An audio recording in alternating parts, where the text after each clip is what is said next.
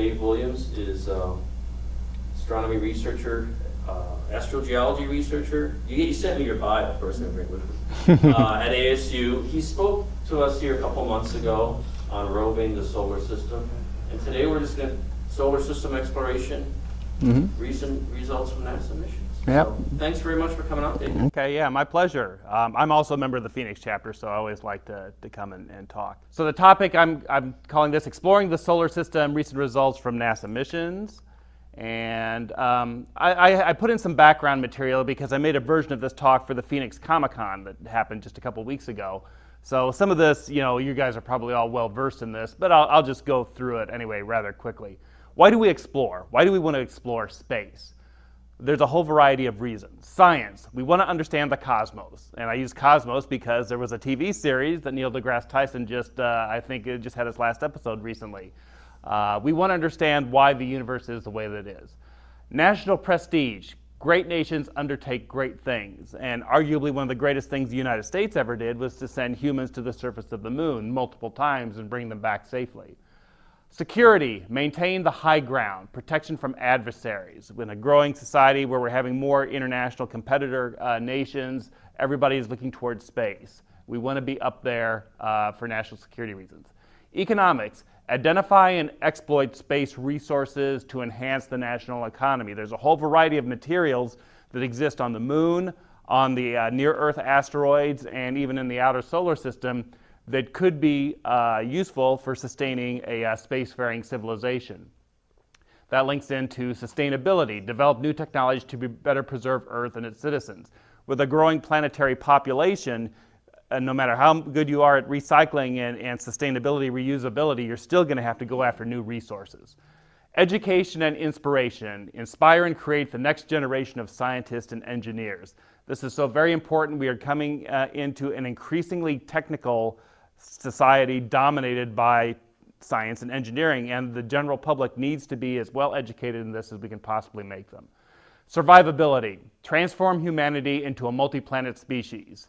The reason why the dinosaurs aren't around is because they didn't have a space program. They didn't have the ability to deflect asteroids. We do. We can develop that capability. And so all these reasons together, I think, is why we want to continue to explore space. Now, NASA, our National Space Organization, has a role in exploration, of course. For those of you who have ever wondered about how NASA is organized, that's what the purpose of this slide is. NASA has 4 what they call mission directorates. Aeronautics research deals with air transportation, so it helps out with transporting aircraft all over the cargo and people all over the world. Space technology, developing the new technologies to better enable transportation in space. Science, the Science Mission Directorate, which is the one that I'll spend more time on because that's what I'm affiliated with. And then Human Exploration and Operations, and this is what supervises the space shuttle. This is what supervises the International Space Station and is making the plans for the follow-on vehicles. So, science. NASA's Science Mission Directorate splits the universe into 4 specific divisions. The Heliophysics Division is focused on study of our sun. The Earth Science Division is focused on study of the Earth. The Planetary Science Division, which I am funded from, basically to study everything else in the solar system except the Earth and the Sun. And then the Astrophysics Division is everything outside the solar system. So they do cosmology and all of that type of stuff. So how do we explore the solar system? Well, you might wonder why when you hear announcements about space missions, sometimes you hear announcements about flybys, other times you hear orbiters, other times you hear rovers. And it seems very haphazard, but there's actually a logical progression about how we explore the solar system with robotic spacecraft. We do what's let me go back right there we are. We do what's technically possible, what we have the engineering skills to do. We do what's affordable, what we have the money to spend to do, and then we do the easy things first. We accomplish them successfully, then we do the more complex things. And this is the order, going left to right as we go across here, of the different types of planetary missions. The easiest robotic thing to do is a flyby. You launch a spacecraft, flies by a planetary body, takes pictures, transmits data back. Next in difficulty is an orbiter, a spacecraft you actually slow down, get into orbit around a planetary body, and when you're in orbit, you have consistent conditions of lighting so that you can get your global data set, something that completely covers the surface. You can characterize a planet in the global context. So once you understand a planet from orbit, then you want to have a lander, and you can land in a number of different ways. You can do a hard lander. That's just something that collects data as it goes down, but it smacks into the ground. All your instruments are broken, so that's not very good. You want to have something that soft lands, and so that's where you want to use parachutes or airbags or thrusters to slow down so your spacecraft lands on the surface and you can actually have your science instruments survive and take data all around there. So you've got data at one landing site, but then you see something on the horizon that you're interested in, and so you want to go over there, and in that case you need mobility, and that's where rovers come in. And I talked about the different types of rovers that you can have, ones with wheels, ones with legs, ones that float, balloons or airplanes or things like that. The next thing you would like to do robotically is sample return. Collect samples of air or soil or rock or ice from another planet and robotically bring that back to the surface of the Earth where you can study it more effectively in our laboratories here. And then, of course, the hardest thing, most expensive to do, are the human missions.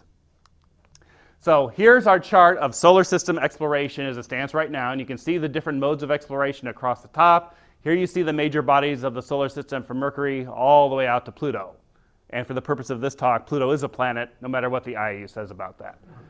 Anyway, you can see everything's obviously been discovered telescopically. We've had flybys among everything in the inner solar system, many of the bodies in the outer solar system except for Pluto, but we have a spacecraft called New Horizons, which is on its way there. It's going to be there next summer, just about a year from now. Orbiters, we've had orbiters around all of the inner planets. We've started to have orbiters around main belt asteroids. And we're starting, this year our big mission will be the first orbiter of a comet that will actually send a lander down to the surface. And there's planning for different types of concepts for orbiters or orbiter-like missions to Europa, Uranus, and Ganymede. I'll mention those a little bit later. Landers, we've had, the Soviet Union had French-built balloons. Well, they've had landers on the surface of Venus. They've also had balloons in the atmosphere of Venus. They've had robotic landers on the moon. Of course, the Viking on Mars, etc. We're also going to try and land on that comet this year. And the Huygens probe went along with the Cassini mission, landed on Saturn's largest moon, Titan. Rovers, balloons, the Lunokhod rovers, sort of the Russian consolation prize for not getting to the moon first. They had a couple of teleoperated rovers on the moon back in the 70s. We've had the very successful Mars rover program that's culminated with Curiosity, which is on the surface now, talk about. Sample return, the Soviet Union had the robotic sample return from some of their Luna missions in the 70s. We've sampled near-Earth asteroid material, cometary material, solar wind material. And then humans, of course, have only been on the surface of the moon. So the goal is to completely fill in this chart. Then we'll have completely explored the solar system. We can start living Star Trek and boldly go where no one has gone before. Okay. This is just a graph to let you know that in terms of robotic exploration, we had a really great period of time in recent history. Let me go back here. I'm using a new laser pointer for the first time, so I have to get used to it. Last decade here, you see we had lots of launches, the 1990s, 2000s, but as we move into this decade, we're having far fewer launches, and we're not going to have much in the outer solar system. So there's been a reduced commitment to solar system planetary exploration that mostly coincides with the recent economic downturn, so we're trying to turn that around right now. So let me show this movie here. I'm not a heliophysicist, so I don't study the sun myself. I'm a geologist. But I just wanted to show one movie just to demonstrate that we do have this program in the heliophysics division that launches these satellites to explore the sun. And the most recent version is the Solar Dynamics Observatory. And this is a movie.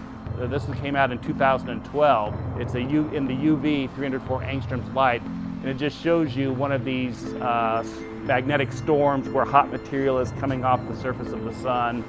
And they call it coronal rain, material that falls back, and it falls back following the magnetic field lines. So here you see one of these big prominences coming off the surface of the sun, and in a minute they're going to show a scale, show what the Earth size is to this. So they got a little music. I can hear the music's coming through in the background. Didn't they have one of these slow time? What? Time lapse. Yeah, see, there's the Earth to scale. Yeah, I don't know the exact length of time that this is actually running. I'm sure this is over a longer period, and so it's just been compressed over here. Yeah, Chuck? Didn't they have a major storm that kind of flew crap out right towards us? It happens all the time. Yeah, they have these storms periodically, and occasionally it makes it into the news. I tend not to follow it, but Hasn't it like shut down the East Coast at one point back in the 30s or something? I don't know if I'd go so far as to say shut it down, but it can disrupt telecommunications when you have major storms like this. In the 19th century, that like sparks were flying off telegraph lines. Interesting. And that kind of event happened now in deep doo. Okay. Well, let's start our tour of the solar system. We'll start at the planet Mercury, and NASA has the first orbiter of the planet Mercury called Messenger, and that's what that acronym stands for right up here. Here's what the spacecraft looks like. It has a very strong sunshade that protects the science instruments because you're so close to the sun at Mercury, you would burn out your instruments. And it arrived at Mercury after doing several flybys. It arrived at Mercury in March of 2011, and it's just about ready to finish up its mission. I think the mission gets over with later this year. But here's a global view of Mercury from the Messenger spacecraft, and this is false color. So this isn't what it really looks like. This is just putting the wavelengths of light together to show you the compositional differences. But you see the fresh craters here with their rays. You see some of the dark blues of ejecta, and you see some of the yellows color here. Here's the Caloris impact basin, about 1,000 kilometers in diameter. And these yellow colors up here are smooth plains. These are ancient volcanic lava flows that filled in the craters on the surface there. So the eruptions that occurred on Mercury, like the moon, were billions of years ago. Maybe the most recent one, but maybe about 1 billion years ago. But Mercury is very interesting. It has a large iron core. It is very iron depleted in its crust. It's very magnesium rich. There's been identified water ice in permanently shadowed regions of the craters at the poles of Mercury. That was finally confirmed in November of 2012. This is a graph that shows the elemental composition of Mercury, and you can see here the Mercury rocks are very different from Earth's mantle rocks, from Earth's crustal rocks, from the rocks of Mars and the rocks of the moon. So, but just looking at this, we can determine that it looks very similar to the moon, but is very different in its composition. And here's a view of the North Pole of Mercury, and you can see this is color coded for elevation now. So this is high elevation here. Blues are low elevation, forming in ancient impact craters and things. And this is the area that's been filled in by some of the lava flows. This view here shows you these whitish spots around pits there. They call them hollows on Mercury. This is where some sort of a sulfurish volatile gas was released in ancient times, and it just produces this bright halo around some of these pits. So Messenger's been very productive, very good spacecraft, but it's near the end of its life. And the next mission is a European mission called Bepi-Colombo that I think is supposed to launch around 2015 or 16. It'll also be an orbiter mission. So we move out to the planet Venus, Earth's twin in size and mass, but in terms of temperature and atmosphere and surface conditions, it's very, very different. It was very well mapped by the Magellan mission, which was there between 1989 and 1994, used radar to map the surface. The current mission that's there is a European mission called Venus Express. It's been there since 2006. Its main focus is to study the atmosphere. However, it's got made an interesting discovery that was announced a few years ago. They have an instrument that detects thermal signatures from the surface. And here you see a movie that's flying around this volcano here, and it's color-coded in radar data for roughness. So dark is very smooth, bright is very rough, and you can see a volcano with lava flows coming off of it. And then when they superimpose the data from Venus Express, the color data, you can see it's very bright yellows and oranges right here, and it coincides with the top of the volcano. And so what that means is that material is relatively warm compared to the surrounding conditions, and that this is probably a sign of active volcanism sometime in geologically recent times. And when recent, we're talking millions to tens of millions of years. So stopping by the Earth, here's a nice view of the Earth, and this is just to show that NASA's Earth Science Division has a whole string of satellites that study the Earth. They study the atmosphere, the hydrosphere, the clouds, the surfaces, the changing vegetation coverage, carbon dioxide pollution. There's a new mission that's going to be launching the orbital carbon observatory 2 to replace one that failed to lift off before. So all sorts of things are going on there, which I don't know anything about, but I just wanted to mention it. So this is a slide, and the movie doesn't usually work, but this is just to remind us that even here on Earth, we get these close flybys of asteroids, and we all remember the, was it 2012 DA-14 flyby that occurred at the same time as the Chelyabinsk meteorite exploded over Russia. That was in February of 2013. Well, we had one occur this year. This flyby occurred on February 10th, and it was about 11 times the Earth-Moon distance. So not very close compared to others, but about 400 meters long, 200 meter long asteroid. So, you know, these things happen continuously, and NASA has a whole program. It has a near-Earth observing program that's trying to catalog all of these decent-sized near-Earth objects so we can determine their orbits. That way, if there's a collision coming, we're going to know about it, you know, well in advance. So, as we're talking about as we head to the moon, we should probably mention the most recent mission to go there was the Chinese, the People's Republic of China. Had a lander and a rover that was on the surface that landed in December of last year. And there you can see the rover view of the lander and the lander view of the rover with the Chinese flag on it.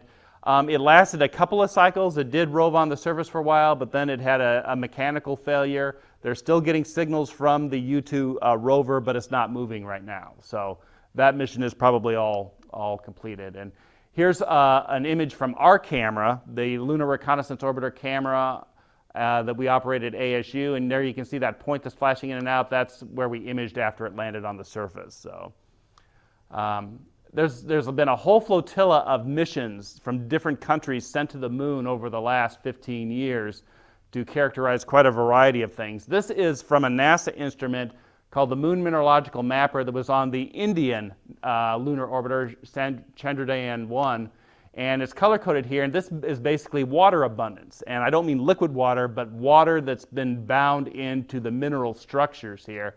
And so, contrary to what was believed for many years, there's water being implanted by the solar wind into the lunar soils, and it can migrate up to cold traps that you have in the polar regions.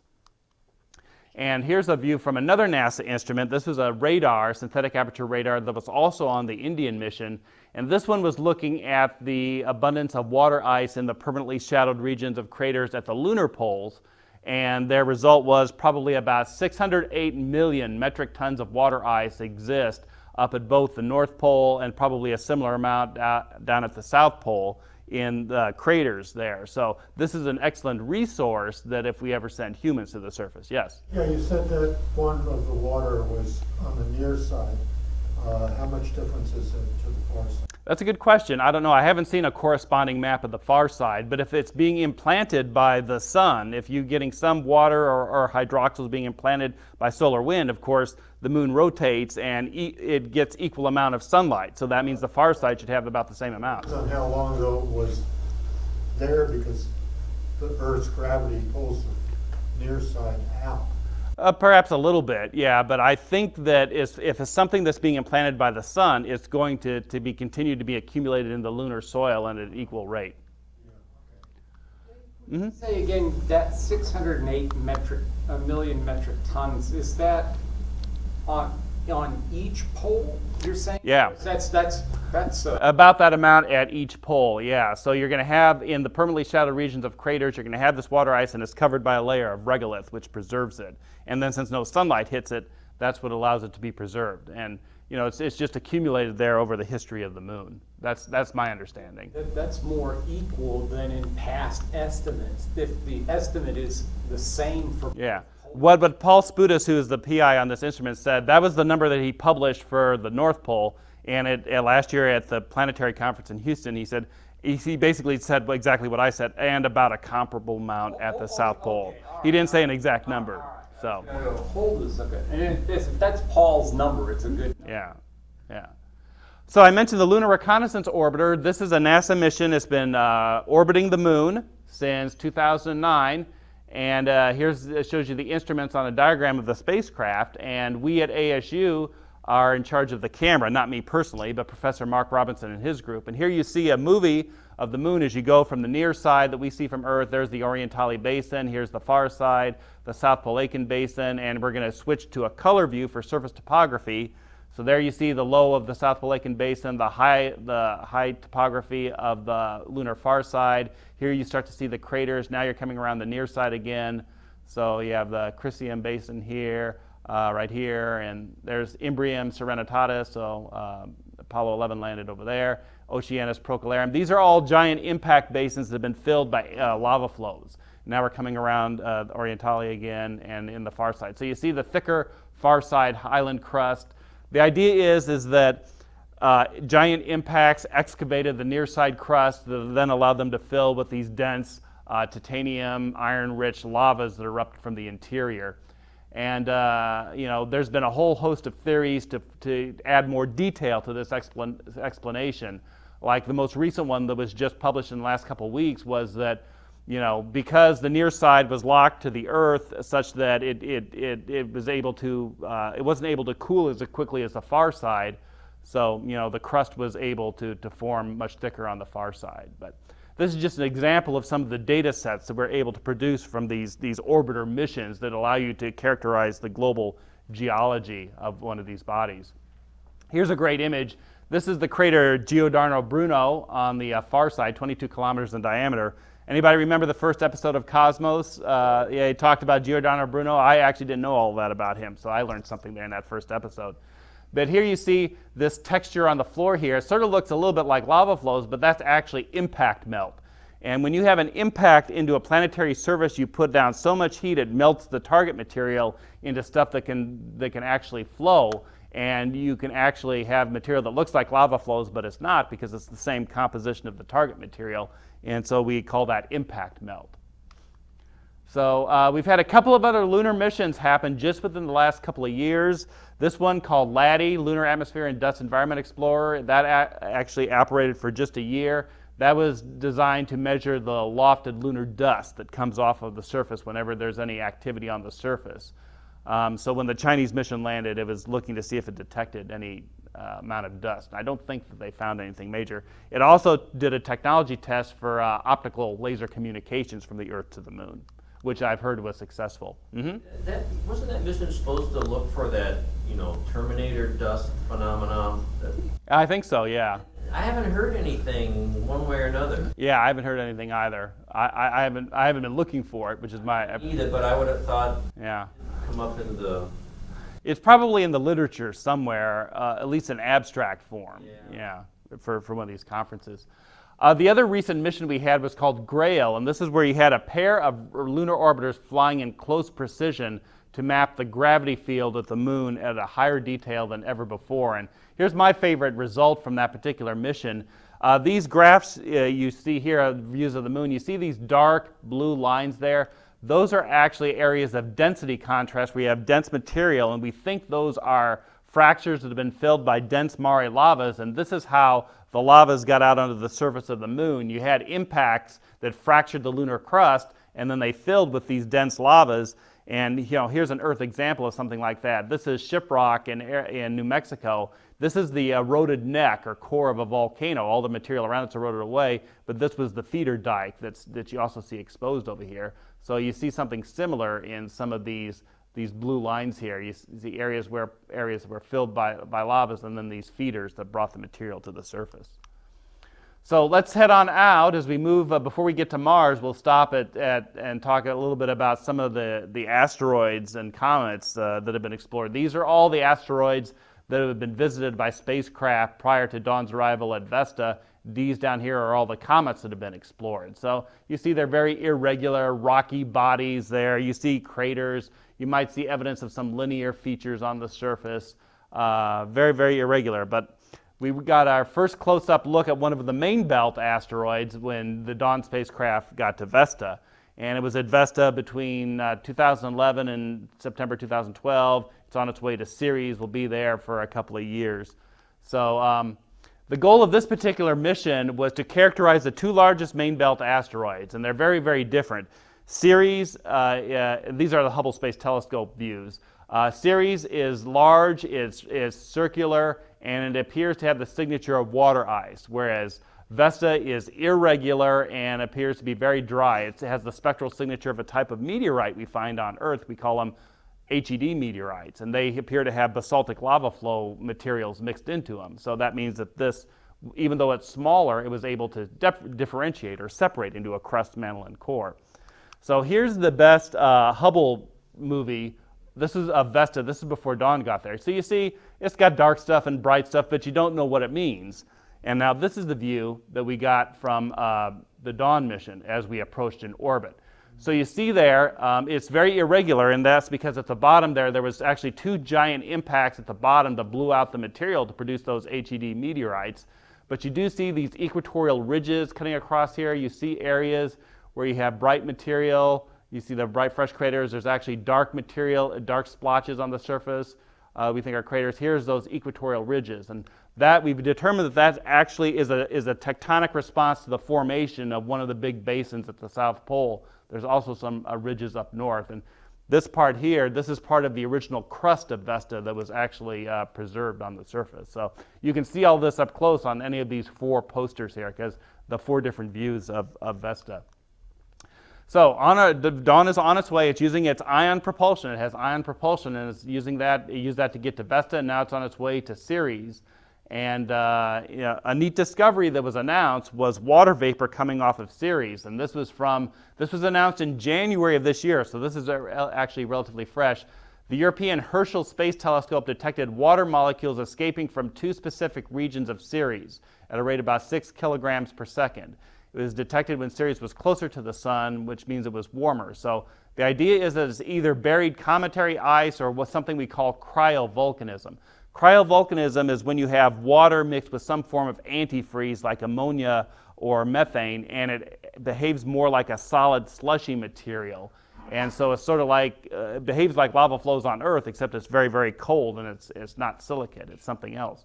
So we call that cryovolcanism. So these are two main possibilities, and we'll be able to investigate that when Dawn gets there. The arrival date is March 23rd of next year, so we shall see about that. So the other thing going on with small bodies, as I mentioned earlier, is the European Rosetta mission. This is going to be a comet orbiter and lander. It's going to go to this comet with the Russian names I can't pronounce, and it's going to arrive in August, so just about a month to 2 months from now, and it's going to deliver a German lander in November. And the idea is to study this comet nucleus and environment for 2 years as the comet gets closer to the sun and starts to develop a coma and tail, and see how it actually changes. So let's go to Mars. And Mars, here's one of my favorite things that I've made here. This is Olympus Mons. It's the largest shield volcano in the solar system, and you can see I superimposed the Arizona border. So you have one volcano the size of Arizona. This is the collapsed crater, the caldera at the top of the volcano. And over here, I've superimposed the map of Phoenix. So you can fit the entire Phoenix metropolitan area in the caldera at the top of the volcano. So this is from the mission I worked on, HRSC, the German stereo camera on Mars Express. And this is just a picture of the poster here. It's a double-sided poster you can take home and get facts about the mission. Here's some views. This is a view of the Gale crater. This was the landing site of the Curiosity rover, and you can see it's color-coded for topography over the actual geology. And this is the mountain that is going to be studied as the rover goes up the hill about that. The Mars Reconnaissance Orbiter, this is a NASA mission. It's been there since 2006. It's got this camera, HiRISE, that's operated by Professor Alfred McEwen and his staff at the University of Arizona down in Tucson. It can measure things the size of beach balls on the surface.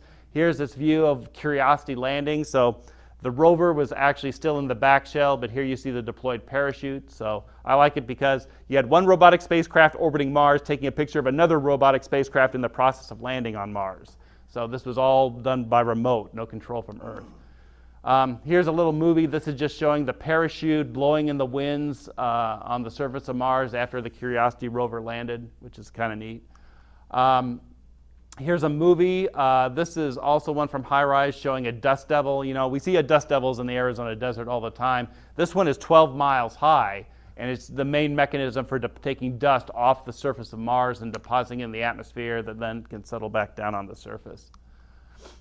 Another thing of interest on Mars over the last, quite a few years is understanding these what look like to be fresh gullies on the surface. These things appear and disappear quite regularly, and there's a whole bunch of mechanisms that have been proposed for this. Don't bother reading this, but what this is saying is that some of these gullies are probably formed by dry granular flow, just material coming down by the source of gravity. But there are others that we think are formed by very briny, salt-rich water that erupts outside at the tops of crater rims and then goes down to form these features. And here you see a time-lapse movie of some of this where this material will come out. Liquid water is not stable, of course, on the surface of Mars. It will very quickly bubble away, but it may exist long enough to bring small material down to form some of these gully-type features on the surface.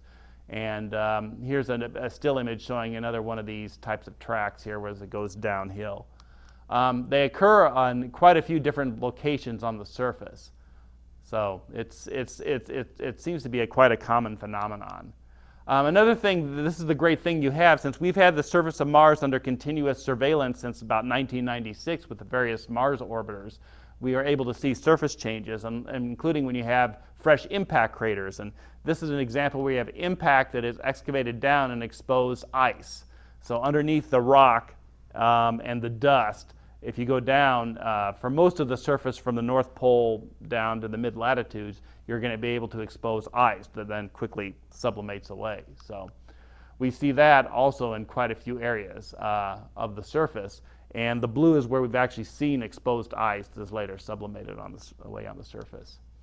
So let's talk about the rovers. There were two rovers, Spirit and Opportunity, that landed in 2004. Spirit died in 2010. Opportunity is to this day still exploring the surface of Mars. It had a major discovery in January. It found a location that confirmed the existence of clay minerals, which were indicative of a past habitable environment, something that was also found by Curiosity, and I'll talk more about that. We've had telescopic observation of what we think is methane at specific locations in the Martian atmosphere that is time varying.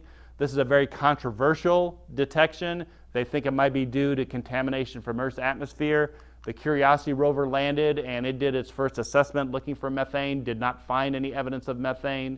Methane, of course, could be produced geologically or biologically, so it's very, very important. First detection from Curiosity did not detect it, but they're going to continue to look as the mission goes on. So we all remember the Curiosity landing by the Sky Crane in August of 2012. They had to do that because Curiosity is much, much bigger than the other rovers there. It's the size of a Mini Cooper, weighs 1 ton. They didn't want to have it land, and risk dust contaminating the geochemistry laboratory that's at the front of the rover. They figured out the best way to do it would be to keep the thrusters up high and then lower it on a tether, which is why they did the Sky Crane landing system there. So we all know it was a perfect 10, perfect 10 in the landing there. That was during the last Summer Olympics, that cartoon. The Mars rover Curiosity, it's not designed to detect life. It's not designed to image microorganisms, but it can detect the organic molecules in rocks and soils, the isotopic composition of inorganic versus organic carbon, search for chemical and textural patterns indicative of biologic versus physical processes, because if you have microbes in there, they process the minerals that are in the rocks in a different way, producing different textures than what can be produced organically. So that's what the rover was designed to do. And during the first 8 months after landing, it was basically commissioning all the different capabilities of the rover, testing the wheels, deploying the robot arm, taking the panoramas of the landing site. And it wasn't until February of 2013 that they actually used the drill. It has a percussion drill to powderize rock and take that from the surface. You can see the difference between the color of material on the surface versus stuff that's extracted. It's more grayish in color. Put that into the geochemistry laboratory and to do their analysis. And it turned out the place where it landed in Gale Crater was the site of an ancient river system or within an intermittently wet lake bed. The mineralogy indicates interaction with liquid water that was not too acidic, not too alkaline, low salinity. Theoretically, you could drink it if you had been there at the time, although I don't know if people would really want to take that chance. It had all of the chemical ingredients for life: carbon, hydrogen, nitrogen, oxygen, phosphorus, and sulfur. So in a word, it was a habitable environment. At the time that that water was there, that those rocks were formed, it would have been habitable for life as we understand it. And this is just a diagram showing, what the probably like. This would have been the extent of the water at that particular location.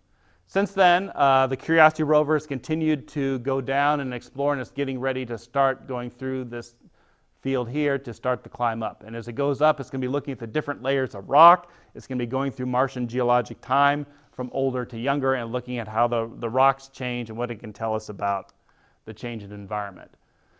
So here's another study. This is from a Martian meteorite. This is from February of this year. A particular Martian meteorite, it's a basaltic rock, 1.3 billion years old. It had impact ejected 12 million years ago off the surface of Mars, and it landed in Antarctica 5,000 years ago. It turns out it has curved microtunnels in clay minerals, and it has these carbon-enriched spherules here.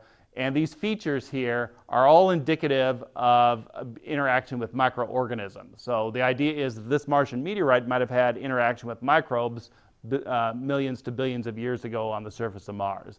It's not definitive, but it's very similar to features we see here produced by terrestrial microorganisms.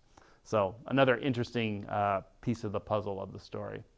So as Mike mentioned, there's the next Mars mission is a Mars orbiter called MAVEN, and this one is designed to understand why Mars' atmosphere is so thin, what happened to all the water, where was it all lost, why was it all lost. It should get there this fall, October, November timeframe there. So that's not really a geology mission, so I don't know that much more about it, but it's going to be interesting nonetheless. All right, let's jump to the outer solar system. We have a spacecraft on its way to Jupiter. This is a picture of it. It's called Juno. It's designed to be a Jupiter polar orbiter to study the atmosphere and the magnetosphere, and it will get there in 2016. Notice it has solar panels. Solar panel technology is advanced far enough that you can actually operate low-power science instruments by solar energy as far away as Jupiter. So here's a picture. Juno did its Earth flyby in October of last year just to test the science instruments. And you can see here's the picture of Earth it took as it came by. So the instruments are working. So hopefully it'll continue that way. It'll get to Jupiter in 2016. So I mentioned about the U.S. is the leader in exploration of the outer solar system. We went from one mission to another, from Pioneer to Voyager to Galileo to Cassini. And before each mission ended, we were well into the development of the follow-on mission. Unfortunately, that hasn't happened recently. And as we get to the end of, say, 2017, all the outer planet missions will have ceased operating. Cassini will end, New Horizons will have done its Pluto flyby, Juno will end at Jupiter, and that's why we want to get the next outer planet mission going. And I'll tell you about the options for that. Our European colleagues have gone full bore, and they've created their first large flagship robotic mission. They call it the Jupiter Icy Moons Explorer, JUICE, and this is going to be a spacecraft that actually orbits Ganymede. Ganymede is the largest moon in the solar system. It's one of the Galilean satellites of Jupiter. It generates its own magnetic field. It probably has a thin liquid water layer deep in its interior. It's affected by the tidal heating of Jupiter. It's got very old terrain and very young terrain, but it's a very interesting body. And the overall goal of this is to study the Jovian system to understand the emergence of habitable worlds around gas giants, because the icy moons of Jupiter all have liquid water in their interiors. NASA is contributing one instrument among the 11 instruments on this mission, as well as personnel. So this solar-powered spacecraft would launch in 2022, arrive in 2030. So as far as NASA goes, we've been trying to get a mission going to Europa, and it's been helped the situation a little bit because of this announcement in December, just this past December, that there appear to be geysers on Europa. The Hubble Space Telescope has detected material venting from Europa when it's undergoing extension in its orbit about between Jupiter and the Sun. And so it's very much helped to make the case that we should send a large robotic mission back to Jupiter to study Europa. This is our sweet mission here called Europa Clipper. This would do much of the same type of thing. It wouldn't actually be a Europa orbiter because of the intense radiation. It would be a Jupiter orbiter that would do many, many flybys but get global coverage of Europa through repeated flybys. And this is the one we're trying to get approved through Congress. It's pretty pricey, but it's as cheap as it can get and still do the quality science that is consistent with all the other great flagship outer solar system missions that we've had. So we're going to keep pressing on this and to see if we can get this approved and funded through Congress and the administration. Let's go out to Saturn. The Cassini mission has been there since 2004. We're ending its most recent mission extension here, and it's been proposed to extend it for a final 3 years while the spacecraft still has fuel, and then to end the mission in 2017 with a very Juno-like mission, you know, like the Juno mission to Jupiter, very close studies of the atmosphere and magnetosphere of Saturn. And the advantage of being there so long is you can get to see all this great change on the surface. But let's take a look at some of the great results. Here's the polar hexagon, the north polar region of Saturn there, and there's this unusual feature up there, and I have no idea why it's hexagonal shape. That's a big conundrum that I think they're still trying to figure out, but it's very, very neat. Saturn's moon Enceladus. Enceladus is actually smaller than Vesta, but it's got these water vapor geysers erupting from these fractures at the South Pole. You can see the heat signature here, the geyser signature here. They're much greater, the amount of energy output is much greater than would have been expected prior to our arrival there, so we're trying to understand that. That's also a great target for astrobiology interest. Here's Saturn's moon Iapetus, dark on one side, bright on the other. A very clean ice here. There's this material that's dumped on the surface, and now we know the reason why. Our friends at Spitzer detected this ring of debris around Saturn that coincides with the orbit of the outermost moon Phoebe. We think it's a captured Kuiper belt object. So material from the solar wind impinges on Phoebe and it just knocks it down on the leading hemisphere of Iapetus. So that's a problem that's been solved now.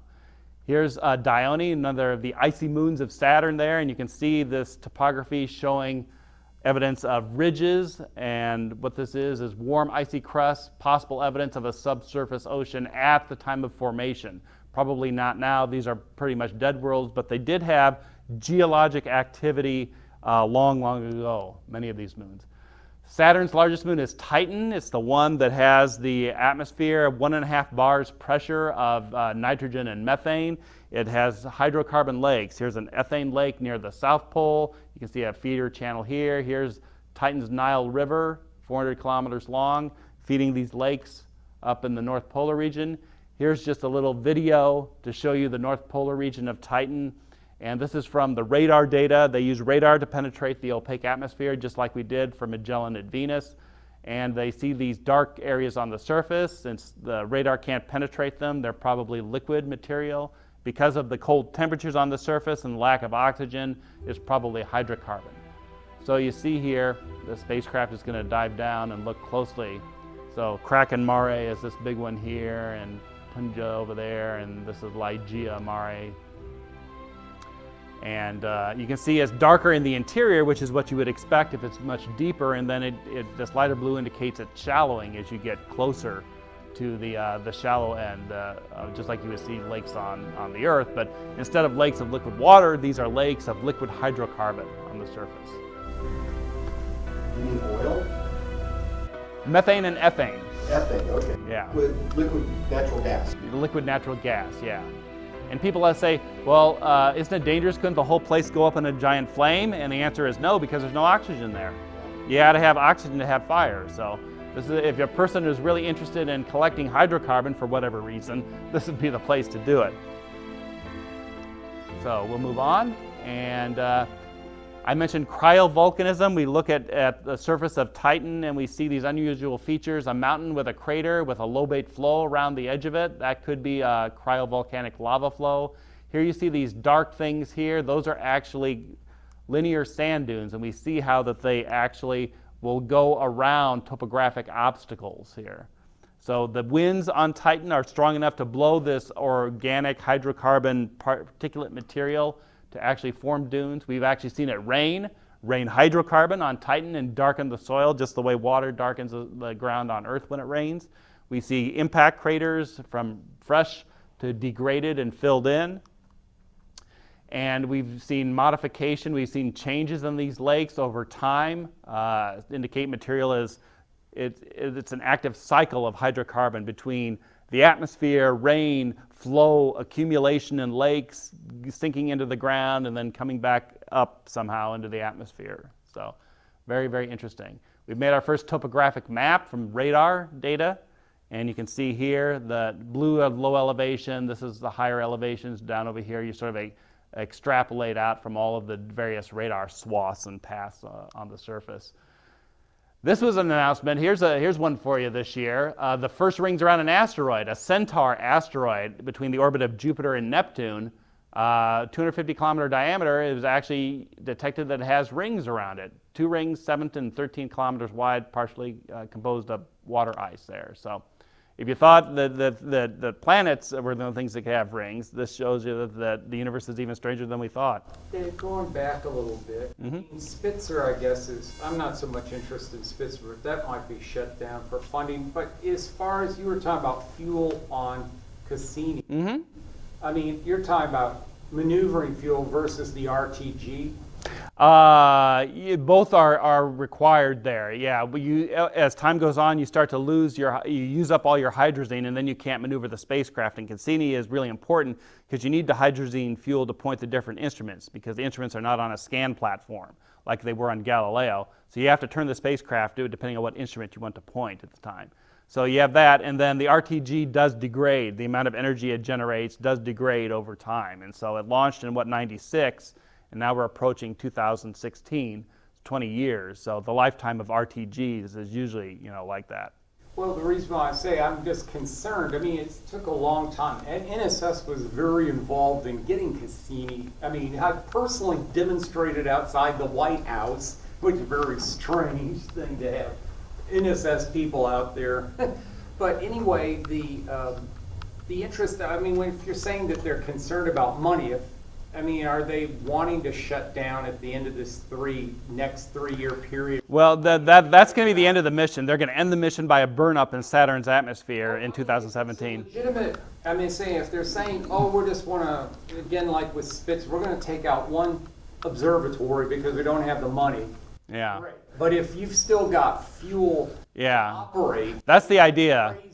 Yeah, that's why every 2 years, all of NASA's missions that are in what they call extended mission, after you've completed your initial nominal mission and you still have resources to gather new data, you have to go through an extended mission review. And we've done that once, and we need to do that again for Cassini so it can do its last 3 years of the plan. Well, I think that's one where if somebody actually decides that they don't want it, that might be an NSS realm, because the money is crazy. I mean, it's like if you wanted to shut down the second rover on Mars because, we don't have money for it. That's dumb. It is dumb, and those are all likely things that could happen depending on what the results of the senior review. All the spacecraft are competing together in a senior review. They'll look at, they know how much money it would take to continue to operate them, and then it depends on how much money is in the budget. In the case of Cassini, since it's the only thing operating in the outer solar system, I don't think they'll cut that. I think that's pretty safe. All right, well, that's important because, if you've got you're there, it took years to get there. It'd be like, let's just not turn on and get the data from the Pluto mission. Yeah. Well, no, yeah, they would never do that. Not for a mission that's still gathering its prime data. But that's where we're headed next. There's nothing at Uranus and Neptune. We're thinking about a Uranus orbiter mission, but it's very unclear whether money will materialize for that. But the Pluto mission, you see right here, this is the New Horizons mission. This spacecraft is really small. It's the size of a baby grand piano, launched on a very powerful rocket, which is why you went basically 1 month Earth to Mars orbit, 1 year Earth to Jupiter. And even with all that, it's just now getting close to Pluto. So it'll be there next year. And we tested the instruments. Here's when it did its Jupiter flyby. So this is my favorite. This is Io, the volcanic moon of Jupiter. This is lit up in Jupiter shine here. So there you see Loki, one of the big volcanoes here. This is overexposed, but here's Tvashtar, one of the volcanoes up in the North Polar region, and it's erupting. You can see the gas and dust erupting in this plume that accumulates on the surface there. That's over about an 8-minute span, I think. So here's what Pluto looks like from Hubble Space Telescope. Bright areas and dark areas, but you still don't know what they mean. Pluto will transform, New Horizons will transform Pluto from an astronomical object into a geological object when it does its flyby. So I'm just going to quickly glance through, now that we're at the edge of the solar system, The Kepler mission has been very, very popular to discover extrasolar planets, and we've detected Earth-sized extrasolar planets in habitable zones, the regions where liquid water would be stable on the surface. There's been many of these. They've been more announcements over the course of the last few years. October of 2013, the first Earth-sized exoplanet was announced. Of course, this one was way too hot, but the first Earth-sized exoplanet in a habitable zone was just announced in April of this year. So here you see one that's similar in size of Earth in a location where liquid water could be stable. So, Kepler is the gift that keeps on giving. There's a lot of data that was returned that needs to be studied. This one is just from earlier this month. Kepler, supersized rocky exoplanet, 17 times the weight of Earth, 2.3 times the size. Models say it should be gas, but isn't. So also not a place where life could exist, but very, very strange and interesting. So Earth-sized exoplanet found around Alpha Centauri. So here's the upcoming Mars mission. This is going to be the next launch. Is going to be InSight. This is going to be a Mars geophysical lander that will deploy a seismometer and a heat flow probe to image the interior of Mars, understand what's going on inside.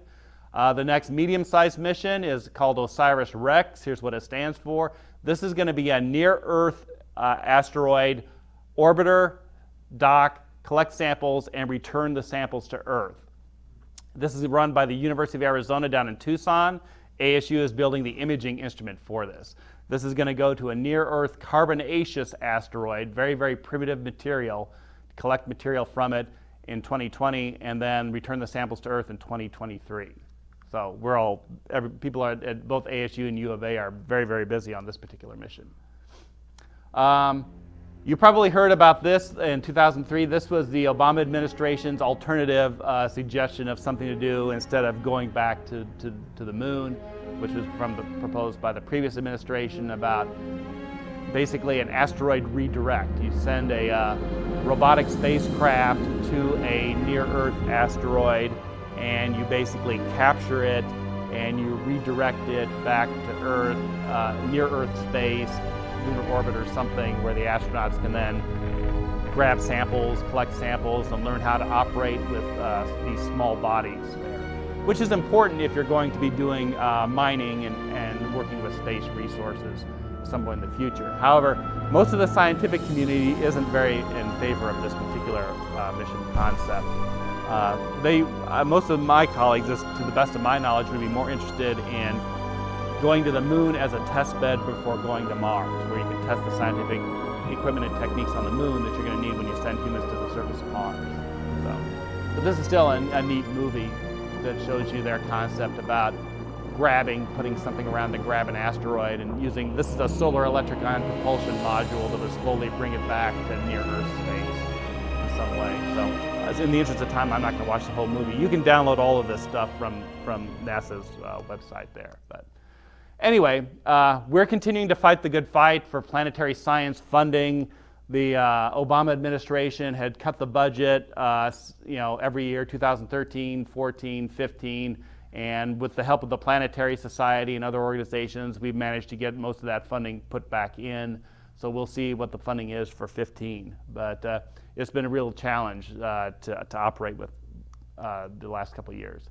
So I'll stop there and take questions. Thank you. Awesome. Thank you. Any specific questions? Yeah, Mike? I've always thought it would be really cool at Cassini end of mission to put it in a co-orbit with the rings. Is that even feasible? No, based on what I know for the Cassini mission, the amount of fuel left on board and the degradation in the RTGs is such that the mission won't be able to do anything with it past 2017. So they thought the best way, and they want to dispose of the spacecraft, right. And the way they've chosen to dispose of it is to let it burn up in Saturn's atmosphere. So that's why the end of mission scenario is to do, 10 or so close flybys. You go closer and closer to Saturn within below the rings, and you're going to study the atmosphere in each flyby the same way that Juno is going to do at Jupiter. So then you have 2 data points looking at the atmospheres of these gas giant planets that way. And I think the concern would be, it could easily get damaged from ring material. Mm-hmm. Well, that would make another ring. Yeah. And you've got that thing sitting there, no control. Yeah. But I just thought that would have been an interesting. Where a spacecraft can function in a circumstance like that, then they would do that. For example, after we exhaust the hydrazine fuel on the Dawn spacecraft, which is the limiting factor on that, once it gets into orbit at Ceres, you know, they are going to put that into an orbit that should be 50 years stable around Ceres. So, other questions? Yeah. Mm-hmm. What if you know anything of the results, the kind of information that came from the X-ray fluorescence spectrometers on the Viking landers? You're referring to the search for life experiments? No, the ones that were for elemental analysis of soils. Mm-hmm.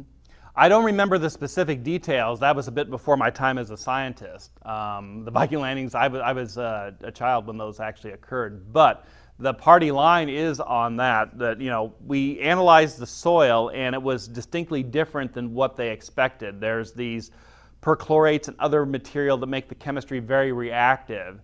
And so it wasn't quite what we expected. If in the simplest terms, the soil of Mars is basically basaltic type of rock with variations. You find, you know, in some places you find sulfur and other things in varying quantities of it. But it was just very, very different than I think what the instruments at the time were optimized for. And that's become clear with later missions.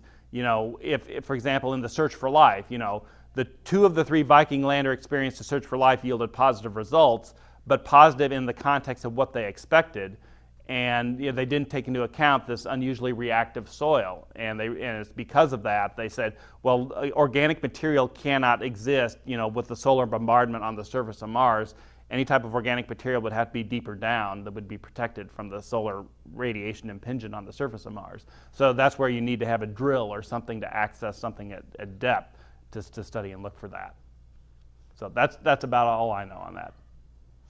Mm-hmm. You didn't mention that there's a full-size replica of the Mars lander. At ASU?